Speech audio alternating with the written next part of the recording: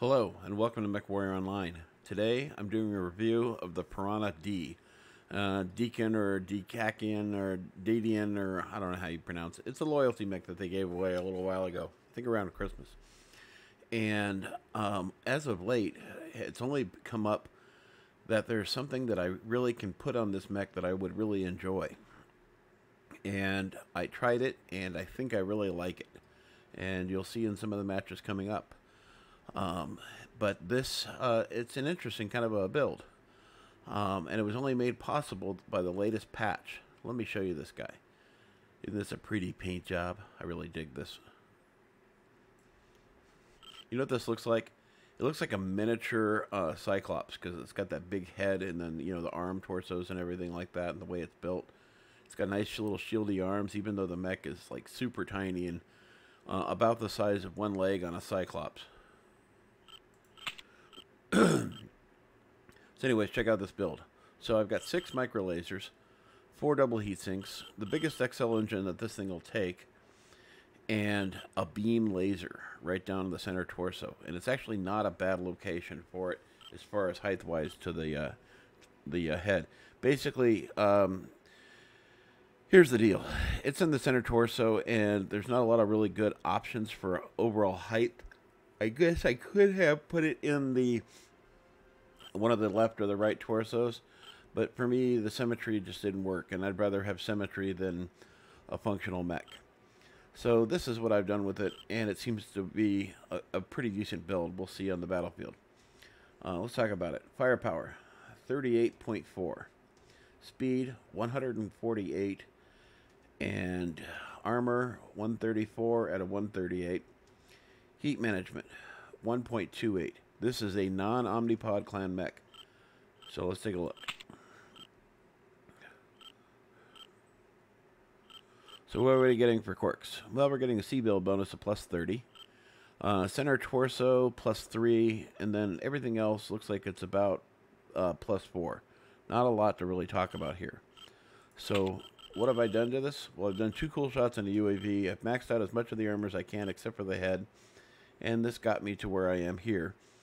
And this is a fairly cool mech build as long as you don't fire the micros very often. I've got them set up in left and right firing for left and right sides. When we go to the skill tree, little bit of range. Maxed that on heat, laser duration, which it's got to be fast anyways on the micros, but you know, a little bit more doesn't hurt. Allow you to get in there and hit and quit it. Stick and move, stick and move. That's what you got to do with a light mech like this. Stick and move. Some people are putting more armor in their entire mech than this thing, or in their one arm than this mech weighs. So skeletal density, armor hardening, overheat damage, gotta have it. A little bit of extra speed tweak because that 149 ain't gonna come by itself. Cool run, heat containment, absolutely a must. Being able to have additional heat threshold before going into overheat is absolutely a must. Target info gathering and seismic sensor. Honestly, it's all about the seismic sensor, and on this, it's all about the radar deprivation. I want to go into cover and not be a target anymore. Capture assist and 2 kill assist, or 2 cooldowns and a UAV. And so when you get to the weapon groups, I'm just firing it as simple as it gets. I'm treating the beam laser almost like the way I treat LRMs and ATMs on my mechs as a distance weapon. The micro lasers don't have a lot of range. When you look at these things, they're for close quarters battle, absolutely. They have a 150, which is actually a 159 range in optimum range. And then the maximum range doesn't even really matter because 2.4 at maximum range is virtually 0. Because at half the distance, they're doing 1.2 damage, which I don't think anyone's even going to think about. But when you think about micro lasers being absolutely useless, think about this. I watched a guy in a Piranha with 7 micro lasers kill a direwolf. And the direwolf was in pretty good shape. He took out the legs. He just went around him and tortured the guy, and it was absolute torture to watch because I've been that guy in that direwolf. and I just hated it. But we won the match because of it, so it worked out that way. So anyways, so yeah, look at this thing. I mean, it's tiny. I mean, when we go to, like, viewing it from this scale here, we're going to walk all the way over to the corner. What's up, chick? Look at this thing.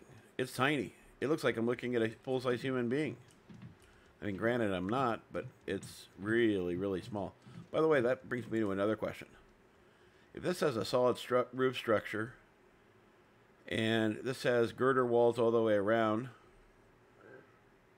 it says it's got an elevator, so I guess this elevator goes up,